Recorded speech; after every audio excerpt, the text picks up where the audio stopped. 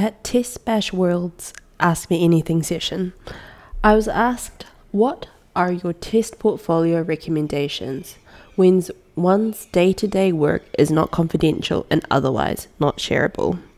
I'd like to talk about this today.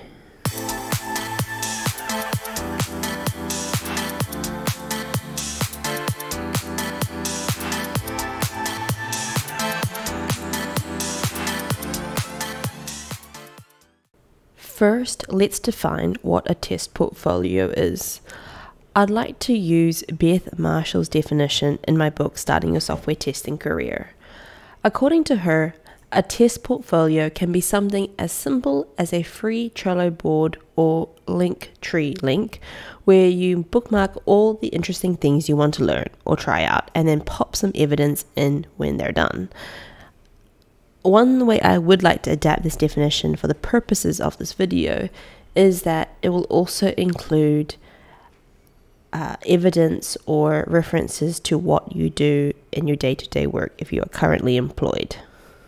With regards to your day-to-day work, I suggest to keep your LinkedIn profile updated with what you have worked on, which skills you have gained as a result of this project, technologies you used, how you added value to your projects, and so on.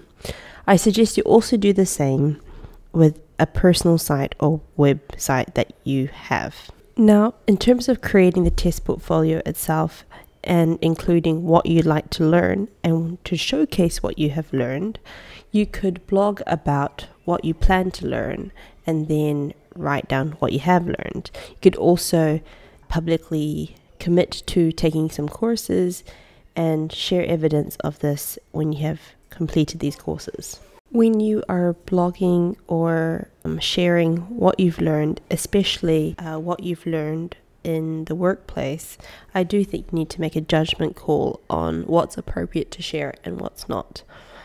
I make sure to not share anything that I think could be detrimental to a project, anything too specific around bugs I've discovered. It's one thing to share a bug that you've discovered or that you worked on, or the details of a project that you worked on the day after or the week after.